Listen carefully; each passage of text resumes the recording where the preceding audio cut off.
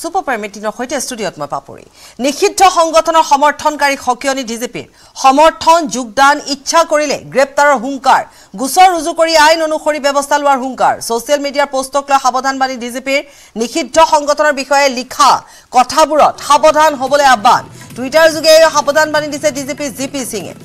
পুনৰ এবাৰ এইখিনি উল্লেখ কৰিছো যে নিষিদ্ধ সংগঠনৰ সমৰ্থককাৰী সকিয়নি প্ৰদান কৰিছে ডিজিপি জিপি সিঙে টুইট যোগে তেওঁ জনাইছে এটা পোষ্ট কৰিছে সমৰ্থন যোগদানৰ ইচ্ছা আদি কৰিলে গ্ৰেপ্তাৰৰ হুংকাৰ দিছে ইয়াৰ এই মুহূৰ্তত আমি এইখিনি ক'বলৈ ওলাইছো যে যদিহে কোনো লোকে সোশ্যাল মিডিয়া প্লেটফৰ্মত তেওঁলোকে যদি সমৰ্থন কৰে নিষিদ্ধ ঘোষিত সংগঠনক যদি সমৰ্থন কৰে বা তাত যদি যোগদানৰ ইচ্ছা প্ৰকাশ কৰে বা তেনেকুৱা ধৰণৰ কিছু যদি পোষ্ট দিয়ে তেতিয়াহলে তেওঁ গ্ৰেপ্তাৰ হ'ব এই সকিয়নি প্ৰদান কৰিছে ডিজিপি জিপি সিঙে গুছৰ ৰুজু কৰি আইন অনুসৰি ব্যৱস্থা লোৱাৰ হুংকাৰ প্ৰদান কৰিছে সোশ্যাল মিডিয়াৰ পোষ্টক লৈ সাৱধানবাণী ডিজিপি নিষিদ্ধ সংগঠনৰ বিষয়ে লিখা কথাবোৰতো আনকি সাৱধান হ'বলৈ আহ্বান ইয়াৰ পূৰ্বেও যে নিষিদ্ধ ঘোষিত সংগঠনৰ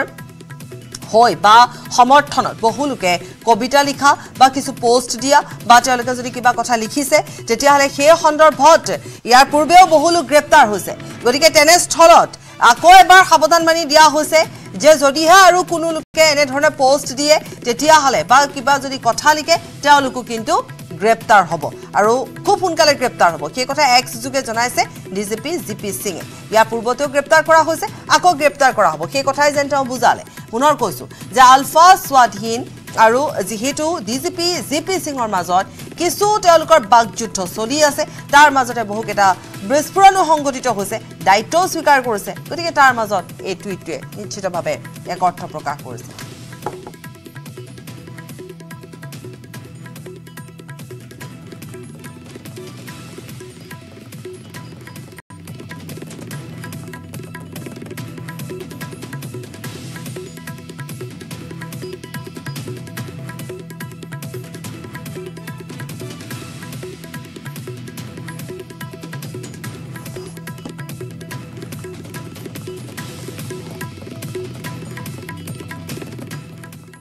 কিন্তু এনে মুহূৰ্তত আন এটা ব্ৰেকিং নিউজ যে তামুলপুৰত আলফা স্বাধীনক সমৰ্থন কৰি এগৰাকী যুৱক গ্ৰেপ্তাৰ হৈছে ফেচবুকত আলফা স্বাধীনৰ সমৰ্থনত পোষ্ট দিয়াৰ অভিযোগত আৰক্ষীয়ে গ্ৰেপ্তাৰ কৰিছে বিজু মণি ৰাভা নিষিদ্ধ ঘোষিত সংগঠনত যোগদানৰ ইচ্ছা প্ৰকাশ কৰা যুৱকজনক গ্ৰেপ্তাৰ কৰা হৈছে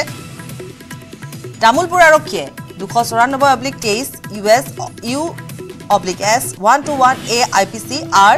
RW/W section 13 UAP Act গুছৰ ৰুজু কৰি তদন্ত আৰম্ভ কৰিছে ইতিমধ্যে অধিক তথ্যৰ বাবে 3 দিনৰ বাবে তামুলপুৰ আৰক্ষীয়ে বিজুমণি ৰাভাক জিম্মাত লৈছে ঘটনা সন্দৰ্ভত বৰ্তমান এতিয়ালৈকে আৰক্ষীয়ে কোনো ভাষ্য প্ৰদান নাই কৰা কোনো ধৰণৰ স্পষ্টভাৱে কোনো কথাও নাই কোৱা পুনৰ কৈছো যি সময় ডিজিপি জিপি সিঙে এটা পোষ্ট দিছে ঠিক তেনে সময়তে আন এটা খবৰ আহি পৰিছে যে এগৰাকী যুৱক বিজুমণি ৰাভা তেওঁ নিষিদ্ধ ঘোষিত সংগঠনত যোগদানৰ কথা তেওঁ ব্যক্ত কৰিছিল আৰু তাৰ পিছতে তেওঁক গ্ৰেপ্তাৰ কৰা হৈছে তামুলপুৰ আৰক্ষী জালত পৰিছে বিজুমণি ৰাভা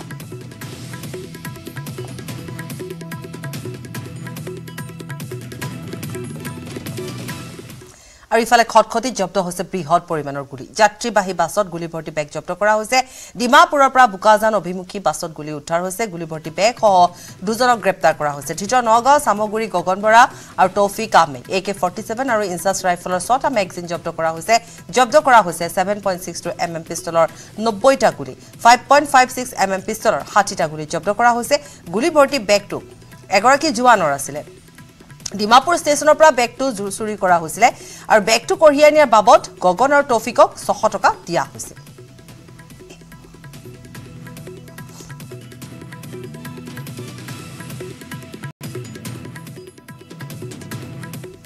আৰু আন এটা breaking news new Bongaigaon rail ষ্টেচনৰ চুৰাং সোণ জব্দ কৰা হৈছে সোণৰ বিস্কুট সহ এটা সৰবৰাহকাৰী আটক কৰা হৈছে জব্দ কৰা হৈছে প্ৰায় 400 গ্ৰাম ওজনৰ সোণৰ বিস্কুট সোণ সৰবৰাহকাৰী কুন্তল দাসক আটক কৰিছে ৰেল আৰক্ষীয়ে গুৱাহাটী হাওৰা শৰাইঘাট এক্সপ্ৰেছত সোণ সৰবৰাহৰ চেষ্টা যিটো সোণ সৰবৰাহকাৰীক ৰেল আৰক্ষীয়ে জেৰা অব্যাহত ৰাখিছে সোণৰ বিস্কুট জব্দ হৈছে প্ৰায় 400 গ্ৰাম ওজনৰ সোণৰ বিস্কুট জব্দ হৈছে সোণৰ বিস্কুট সহ সৰবৰাহকাৰীক আটক কৰিছে সোণ সৰবৰাহকাৰী কুন্তল দাসক আটক কৰিছে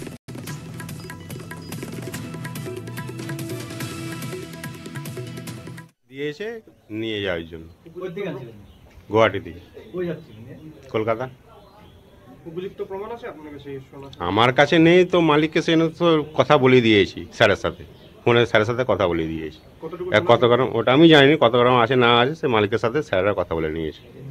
আমরা যদি দেখার ইচ্ছা ওখানে গিয়ে দেখে নিতে পারেন আমার কোনো অসুবিধা নেই আর আমাকে নিজেও আমি সার্চ করে দিয়েছি আমি যে টু জেড আমি সার্চ করে নিই আমার তো সাথে কোনো সম্পর্ক নেই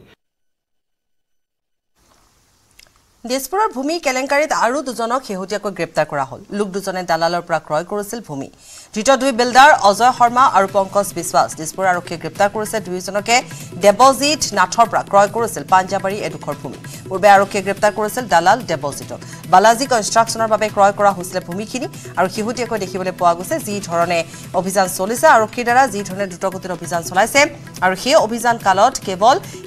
ভূমি কেলেংকাৰীৰ সৈতে জড়িত দালাল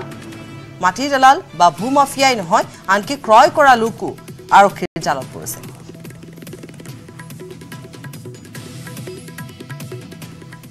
আৰু আন এটা ব্ৰেকিং নিউজ নৱবৰ্ষৰ প্ৰাক্ষণত কাজিৰঙাৰ পৰ্যটকলে দুখ খবৰ কাজিৰঙাত হাতী সাফাৰীত অনিশ্চয়তা প্ৰদান কৰা হৈছে 24 ডিসেম্বৰৰ পৰা অনিৰ্দিষ্ট কাললৈ বন্ধ থাকিব হাতী সাফাৰী 24 ডিসেম্বৰৰ পৰা ব্যক্তিগত হাতী সাফাৰী সন্থাৰ প্ৰতিবাদ বন বিভাগৰ সিদ্ধান্ত বিৰোধিতা হাতী সাফাৰী সন্থাৰ সুৰক্ষাৰ বাবে হাতী সাফাৰীৰ এটা সিট বিচাৰিছিল বন বিভাগে কাজিৰঙাৰ ডিএফৰ বিৰুদ্ধে দুৰ্ব্যৱহাৰৰ অভিযোগ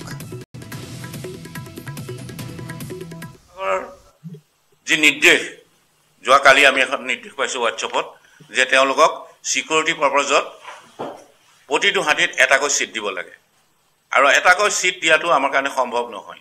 কাৰণ এটাকৈ সিট দিলে 32টা হাতী 32টা সিট দিব লাগিব দুটিপত 64টা সিট আমি সেইখিনি দিয়াৰ কোনো পক্ষপাতী নহয় আৰু আমি এই সংঘাতত এই কাগজখনৰ এই হোৱাটছএপৰ সংঘাতত আমি ডিএফক লক কৰিবলৈ যাওঁতে এখন এপ্লিকেশ্যন লৈ যাওঁতে তেখেতে আমাক দুৰ্ব্যৱহাৰ কৰে আৰু তেখেতে এনটিচিৰ গাইডলাইনৰ ওপৰত কথা কয় আমাৰ কথা হ'ল এনটিচি গাইডলাইন যদি আছে তেখেতসকলে হাতী সাফাৰী দিবই নালাগে আমাৰ কোনো আপত্তি নাই আমি নানিলোহেঁতেন নহয় হাতী আৰু এটা হাতী চলাই আমাৰ থাকে কি আমি এটা চিটত 512 টকাকৈ পাওঁ 900 টকা ৰেট আজি 20 বছৰ আগৰ পৰা 900 টকা ৰেট চলি আছে তেতিয়া 17,000 টকা হাতীৰ ভাড়া আছিল এতিয়া 60,000 টকা হ'ল কলগছ আছে সব খৰচা পাতি কৰি আমি এটা হাতী চলাব নোৱাৰো আৰু সেইটো যদি হলেহেঁতেন আগতে যদি সিকিউৰিটি পাৰপাছত এটাকে সিট লাগে বুলি ক'লেহেঁতেন আমি হাতী নানিলোহেঁতেন সেই কথা আমাৰ এইটো যিটো নিৰ্দেশ দিছে সেই নিৰ্দেশ অনুযায়ী আমি অহা কালিলৈ পৰা 24 তাৰিখৰ পৰা যেতিয়ালৈকে আমি মীমাংসা নাপাওঁ তেতিয়ালৈকে আমাৰ হাতী সাফাৰী বন্ধ থাকিব সাৱধান খুৰাপাই চালক খুৰাপান কৰি বাহন চলালে সোমাব লাগিব ৰঙা ঘৰত নতুন বছৰৰ দুৰ্ঘটনা ৰোধৰ বাবে অধিক কঠোৰ হৈছে আৰক্ষী প্ৰশাসন সাৱধান খুৰাপান কৰি গাড়ী নচলাব ৰঙাঘৰত সোমাব খুৰাপান কৰা গাড়ী চালক বৰদিনৰ পৰা ভোগালী বিহুলৈকে অসমৰ প্ৰতিটো ৰাস্তাত অতন্দ পহৰীৰ ৰূপত খাপ পিটি থাকিব যান বাহন আৰক্ষী উৎসৱৰ বতৰত দুৰ্ঘটনা ৰোধ কৰাৰ লক্ষ্যৰে মুখ্যমন্ত্ৰীৰ নিৰ্দেশত প্ৰতিখন জিলাৰ প্ৰশাসনে বান্ধি দিছে 7টা কঠোৰ নিৰ্দেশ খুৰাপান কৰি গাড়ী নচলাব খুৰাপান কৰি গাড়ী চলালে ভৰিব লাগিব 10,000 টকাৰ জৰিমনা অথবা 6 মাহ পৰ্যন্ত কাৰাদণ্ড হ'ব পাৰে অত্যাধিক গতিবেগ পৰিহাৰ কৰক অত্যাধিক গতিবেগত গাড়ী চলালে ভৰিব লাগিব 2,000 টকা পৰ্যন্ত জৰিমনা আনকি গাড়ী চলানৰ অনুজ্ঞাপত্ৰ বাতিল হ'ব পাৰে সিট বেল্ট নমৰাকৈ গাড়ী নচলাব সিট বেল্ট নমৰাকৈ গাড়ী চলালে 1,000 টকাৰ জৰিমনা গাড়ী চলাওঁতে মোবাইলত কথা নাপাতিব মোবাইলত কথা পাতি অথবা মেছেজ কৰি গাড়ী চলালে 5,000 টকাৰ জৰিমনা সজাগ হৈ গাড়ী চলাওক বাইকত উঠা প্ৰতিজনেই পিন্ধক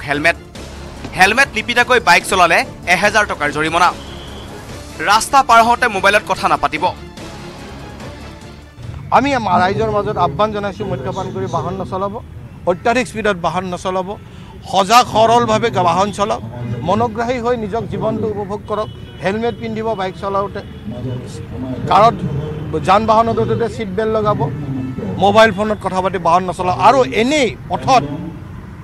মোবাইল ফোনত কথা পাতি অযথা আপোনালোকে পৰিভ্ৰমণ নকৰিব কেৱল ৰাস্তা ঘাটেই নহয় যান বাহন আৰক্ষী আৰু এনফৰ্চমেণ্টৰ খেনচুকু পৰিছে এতিয়া প্ৰতিটো পিকনিক স্পটত পিকনিকলৈ অহা বাহনৰ চালকে সুৰাপান কৰিলেও ৰোখত পৰিব আৰক্ষীৰ এই সম্পৰ্কে ইতিমধ্যে পিকনিক কমিটিলৈ প্ৰশাসনে প্ৰেৰণ কৰিছে নিষেধাজ্ঞা নিশ্চিত হ'ব লাগিব কোনো কাৰণতে যাতে আপোনালোকে উৎসৱ উপভোগ কৰি থকা মুহূৰ্তত চালকজনে কোনো কাৰণতে যাতে মদ্যপান কৰি বাহন নচলায় আৰু মদ্যপান কৰি গাড়ীত ষ্টিয়াৰিঙত নবহে যদি তেনেকুৱা কিবা দেখিছে আমাৰ গ্ৰিভেন্স চেল আছে পুলিচ আছে লোকেল পুলিচ আছে আৰু তাতে লোকেল পিকনিক কমিটি আছে আমি পিকনিক কমিটিবোৰক ইনষ্ট্ৰাকশ্যন দিয়া আছে পিকনিক কমিটিবোৰে এৱাৰনেছ কৰা আছে আৰু আজিও আমি পিকনিক কমিটিবোৰক গৈ ক'ম যে সুনিশ্চিত কৰিব লাগিব কোনো এজন চালকে যাতে মদ্যপান কৰি বাহন নচলায় এই বাধা নিষেধ আখৰে আখৰে পালন কৰিবলৈ 150টা ব্ৰেথ এনালাইজাৰলৈ সাজু হৈছে যান বাহন আৰক্ষী লগতে অসম আৰক্ষীত নতুনকৈ সংযোজিত হৈছে 10খন ইণ্টাৰচেপ্টৰ কেৱল আৰক্ষীয়ে নহয় উৎসৱৰ বতৰত দুৰ্ঘটনামুক্ত অসমৰ লক্ষ্যৰে মুখ্যমন্ত্ৰীৰ সপোনক সাকাৰ কৰিবলৈ হাতে কামে লাগিছে মন্ত্ৰীও পৰিবহণ বিভাগে হওক পুলিচ প্ৰশাসনে হওক বা জিলা প্ৰশাসনৰ হওক কোনো হেমাহি থাকিব নোৱাৰে গতিকে আমি আমাৰ ফুল এফৰ্ট আমি পথত লগাইছোঁ কিন্তু শনিবাৰে পুৱা 5 বজাৰ পৰা যান বাহন চলাচলৰ ক্ষেত্ৰত নতুন নিৰ্দেশনা জাৰি কৰাৰ পাছতেই মহানগৰ আৰক্ষীৰ জালত পৰিল খুৰাপান কৰি স্কুল বাছ চলোৱা এজন ড্ৰাইভাৰ খুৰাৰ ডাকিত মাতাল হৈ গুৱাহাটীৰ ৰাজপথত স্কুলৰ বাছ চালকে ছাত্ৰ ছাত্ৰী কঢ়িয়াই অনা ঘটনাই চকু কপালত তুলিছে খুদ আৰক্ষীৰ যে মুখ্যমন্ত্ৰী মহোদয় যি প্ৰচেষ্টা তাক শাখাৰ ৰূপত দিবলৈ সকলোৱে আমি যদি একগোট নহওঁ তেতিয়াহ'লে ইয়াক শাখাৰ ৰূপ দিবলৈ অসম্ভৱ হ'ব আহক আমি সকলোৱে মিলি এখন দুৰ্ঘটনামুক্ত গুৱাহাটী অসম ভাৰতবৰ্ষ গঢ়ি তুলিম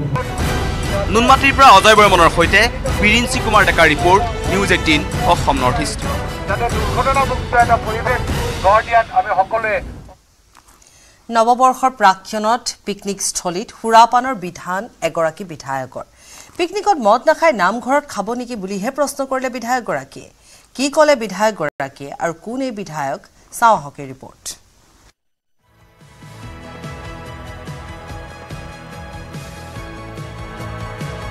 পিকনিকত সুৰাপান নকৰি নামঘৰত কৰিব নেকি নুনমাটি চুনচালিত পিকনিকস্থলী মুকলি কৰি এই প্ৰশ্ন দিছপুৰৰ বিধায়ক অতুল বৰাৰ এটা পিকনিক প্লেছত যদি আপুনি কয় মন নাখাব সেইটোতো ঠিক কথা নহ'ব সেইটো আৰু পিকনিক প্লেছত যদি নাখায় ঘৰতনো নামঘৰত বা ঘৰত কেনেকৈ খাবগৈ পিকনিকত সুৰাপান নকৰিব বুলি কোৱা কথাটো ঠিক কথা নহয় বুলি জনালে বিধায়ক অতুল বৰাই এটা পিকনিক প্লেছত যদি আপুনি কয় মন নাখাব সেইটোতো ঠিক কথা নহ'ব কিন্তু কোনোবাই মহ অকণমান খাইছে খাওক মহিলাক অশালীন ব্যৱহাৰ অথবা উদ্ভাণ্ডলি নকৰালৈকে পিকনিকত সুৰাপান কৰাটো কোনো দুখৰ কথা নহয় বুলি ক'লে অতুল বৰাই পিকনিকৰ দিনাখন যদি অকণমান ফূৰ্তি কৰিবৰ কাৰণে অকণমান মদো অকণমান খাইছে সেইটো বিশৃংখলতাৰ ভিতৰত নহয় মদ খাই যদি কাৰোবাক মাৰপিট কৰে মদ খাই যদি গুণ্ডামি কৰে মদ ভাত কৰি মহিলা কোনোবা অচিনাকি মহিলাক জোকায় সেইবোৰহে আচলতে বিশৃংখল বুলি ক'ম সুৰাপানৰ বিধান দিয়া দিছপুৰৰ বিধায়ক অতুল বৰাই সাংবাদিকৰ আগত বৰ্ণনা কৰিলে পিকনিকৰ অভিজ্ঞতা এতিয়া মই সৰুতে পিকনিক পাৰ্টি লৈ গৈছিলোঁ কেইজনমান বিধৱা মহিলা গৈছিল আৰু যিটো ৰান্ধনি গৈছিল সেই ৰান্ধনিৰ মুছলিম বিধৱা মহিলা কিজনে আকৌ এক্সট্ৰাকৈ আহি দিব লগা হ'ল তেওঁলোকে নিজে বনাই খাইছে তেনেকুৱা বিশৃংখল আৰু কিছুমানে গৈ পেলাই জংঘলৰ মাজত ঘূৰি ফুৰিছেগৈ আমি এৰি থৈ গুচি আহিছোঁ একালৰ তিতা মিঠা অভিজ্ঞতাৰ বাবেই দুনাই পিকনিকৰ আয়োজন নকৰে বুলি সাংবাদিকক ক'লে অতুল বৰাই তেনেকুৱা বিশৃংখলবিলাক মোৰ জীৱনতে মই লগ পাইছিলোঁ তেতিয়া মই পিকনিক চিকনিক এৰেঞ্জমেণ্টো নকৰোঁ পিকনিক পাৰ্টিত মই তেনেকৈ কাৰোবাৰ লগত কেতিয়াবা গৈছিলোঁ বেলেগ কথা মই নিজে পিকনিকৰ সেই আয়োজক হিচাপে মই তাহানিতে সেইটো বিসৰ্জন দিছোঁ কাৰণ এই গণ্ডগোলবিলাক হয় চম্ভালাটো বিৰাট দিগদাৰ এফালে পিকনিকত সুৰাপানক লৈ যান বাহন শাখাৰ কঠোৰ নিৰ্দেশনা আনফালে দিছপুৰৰ বিধায়কজনৰ বিধানে বেমেজালি লগাইছে পিকনিকলৈ সাজু হোৱা বহুজনক নুনমাটিৰ পৰা অজয় বৰ্মনৰ report news 18 Assam north east খবৰ অব্যাহত ৰাখিম সময়সমূহ বাণিজ্যিক বিৰতি ভাৰতৰ গৌৰৱ গোটেই বিশ্বতেই ইয়াৰ সন্মান ষ্ট্ৰং মানে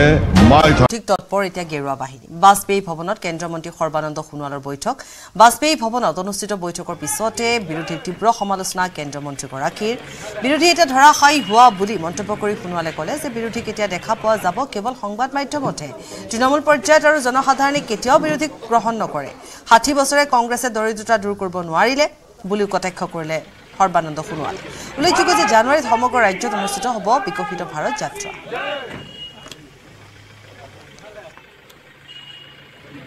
দি বিশ্বাস আৰু আস্থাৰে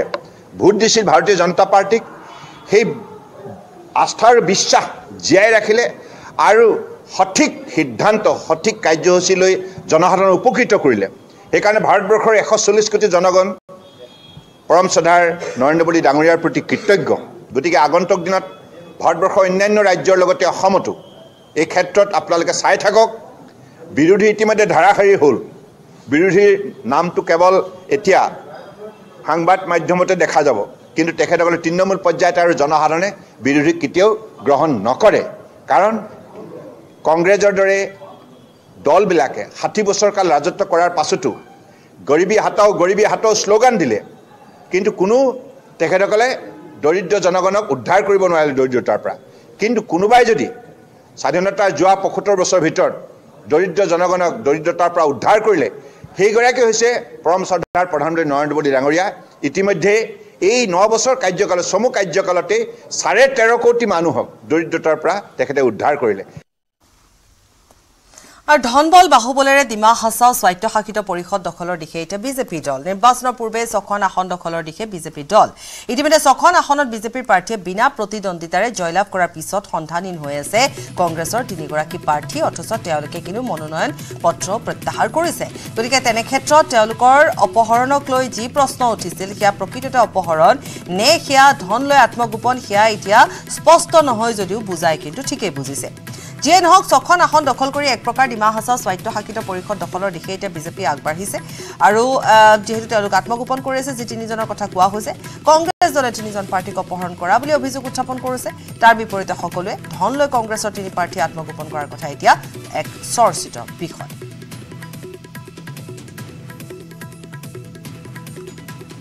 13 নম্বৰ হাজাৰিছা সমষ্টিৰ প্ৰাৰ্থী ফ্ৰজিত হোজাই বিজেপিৰ অপ্ৰতিদ্বন্দ্বী প্ৰাৰ্থী এইসকল 10 নম্বৰ হৈছে পশ্চিম মাইবাং সমষ্টিৰ মোহিত হোজাই আৰু মোহিত হোজাই যেহেতু অপ্ৰতিদ্বন্দ্বী গতিকে তেওঁ জয়ী হোৱাটো খাটাং পূব মাইবাং সমষ্টিৰ মঞ্জয় লাংথাসা গুঞ্জুং সমষ্টিৰ নজিদ কেম্প্ৰাই মুঠ আসন 28খন বিজেপিৰ জয় 6খন আসনত 24 নম্বৰ হামৰি সমষ্টি মঞ্জিত নাইদেউ 23 নম্বৰ হাৰাংগাজা সমষ্টি অমিন্দু হোজাই 13 নম্বৰ হাজাদিছা সমষ্টি ফ্ৰজিত হোজাই 10 নম্বৰ পশ্চিম মাইবাং সমষ্টিৰ মোহিত হোজাই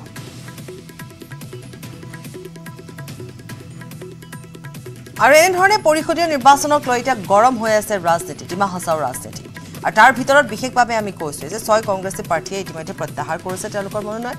গতিকে সেই 3গৰাকী কংগ্ৰেছী প্ৰাৰ্থীও তাৰ ভিতৰতে আছে তেনে ক্ষেত্ৰত অপহৰণৰ অভিযোগ প্ৰত্যাখ্যান কৰিছে দেৱলাল গাৰ্লছাই পৰিষদীয় নিৰ্বাচনক লৈ এনেধৰণে এতিয়া গৰম হৈ আছে ডিমা হাছাও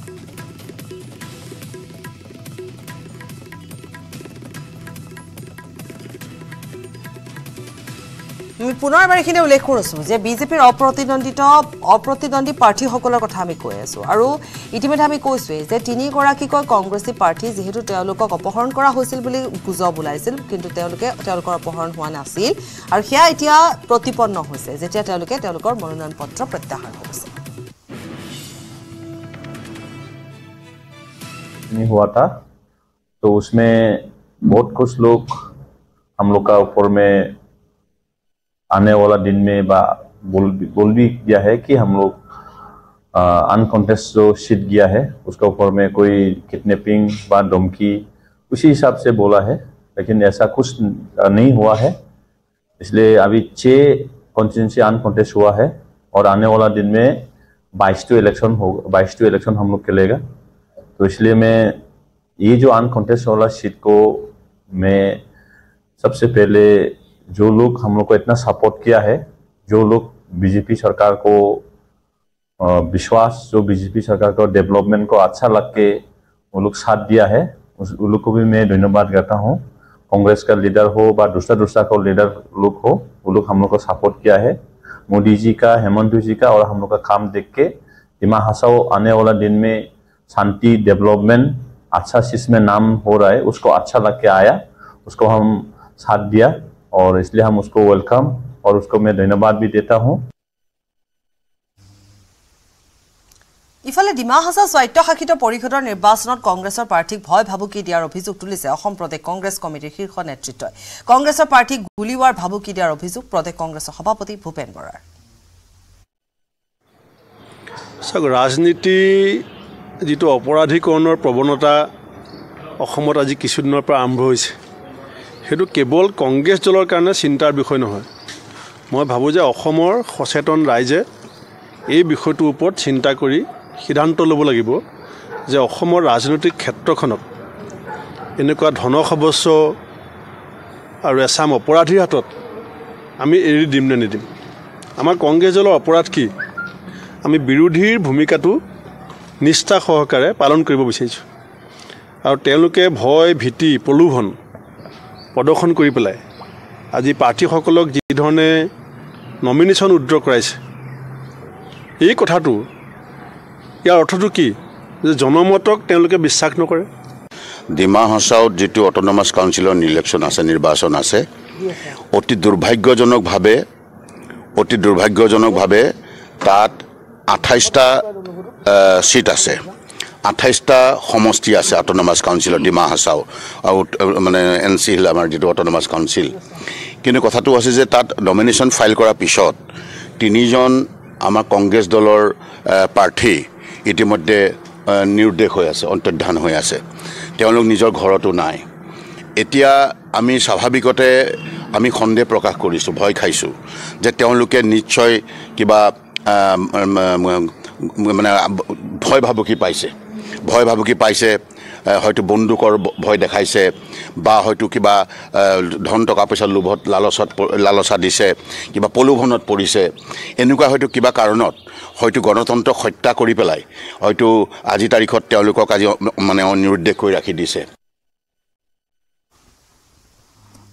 ককাক ললিত মোহন শুক্লবৈদ্যৰ পথেৰে ৰাজনীতিৰ পথাৰত খোজ দিলে উচ্চ শিক্ষিতা নয়ৰিতা জয় শুক্লবৈদ্যই 2024 লোকসভা নিৰ্বাচনত শিলচৰ সমষ্টিৰ পৰা প্ৰতিদ্বন্দ্বিতা কৰাৰ বাবে সাজু হৈছে নয়ৰিতা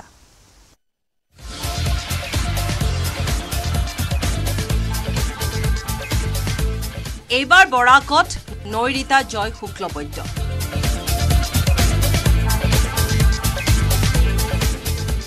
সুস্মিতা দেৱৰ TMC গমনৰ পিছত নয়ৰিতাক লৈ এতিয়া তৎপৰ কংগ্ৰেছ 2021 17 আগষ্টত কংগ্ৰেছত যোগ দিয়া নয়ৰিতাই এবেলি শিলচৰ লোকসভা সমষ্টিৰ পৰা প্ৰতিদ্বন্দ্বিতা কৰিব ইয়াৰ বাবে ৰাজীৱ ভৱনত ইতিমধ্যে নয়ৰিতাই দাখিল কৰিছে 1 লাখ টকা সহ আবেদন পত্ৰ কৰিমগঞ্জ সমষ্টিৰ পৰা 3বাৰ লোকসভালৈ জয়ী হৈ যোৱা জ্যেষ্ঠ কংগ্ৰেছী তথা প্ৰাক্তন কেন্দ্ৰীয় মন্ত্ৰী ললিত মোহন শুক্লবৈদ্যৰ নাতিনী নয়ৰিতা জয় শুক্লবৈদ্য নতুন দিল্লীৰ ৰামজাজ কলেজৰ কলা শাখাৰ স্নাতক অধ্যয়নৰত অৱস্থাত নয়ৰিতা আছিল ৰামজাজ কলেজৰ ছাত্ৰ সমাজৰ সাধাৰণ সম্পাদক কংগ্ৰেছ পৰিয়ালৰ সদস্য নয়ৰিতাক লৈ এতিয়া অসম প্ৰদেশ কংগ্ৰেছ বিশেষভাৱে তৎপৰ যিকোনো প্ৰকাৰে নয়ৰিতাক শিলচৰ সমষ্টিৰ পৰা জয়ী কৰাই বাকপটু নয়ৰিতাক লোকসভাৰ মজিয়ালৈ প্ৰেৰণ কৰাৰ বাবে বদ্ধপৰিকৰ প্ৰদেশ কংগ্ৰেছৰ সভাপতি ভূপেন বৰা ইপিনে কংগ্ৰেছৰ পৰা টিকট বিচাৰি আবেদন পত্ৰ জমা দি এটা শিলচৰত ব্যস্ত নয়ৰিতা জয় Suklabaidya Biju Kumar Deka report News 18 Assam north east